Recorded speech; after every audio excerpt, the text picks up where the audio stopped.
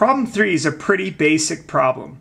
We're told that the true mean is 42.5 and the standard deviation is 13.6. They're saying, what's the probability that 25 fish will have a sample mean of 40? So we're interested in the probability that x will be less than 40 in this particular problem.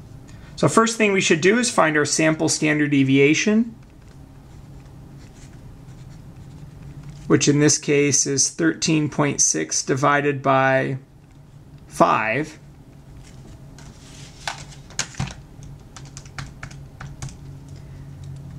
.72.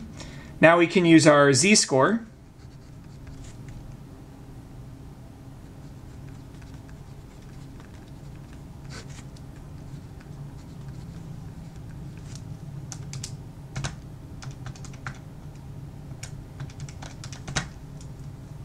Get a z-score of about negative 0.92.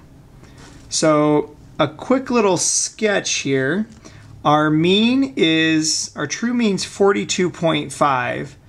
We're trying to find the probability that a sample of 25 would have a mean that is less than 40. And 40 would be about right here. I know it's about right here because it's about 1 standard deviation to the left of the mean. The negative means is to the left and 0.92 is close to the number 1. So 40 is less than. Or we're finding the probability of less than 40. Look up a negative 0.92, and actually this is the first problem. These actually match, so we're not going to have to subtract by 1 or anything like that.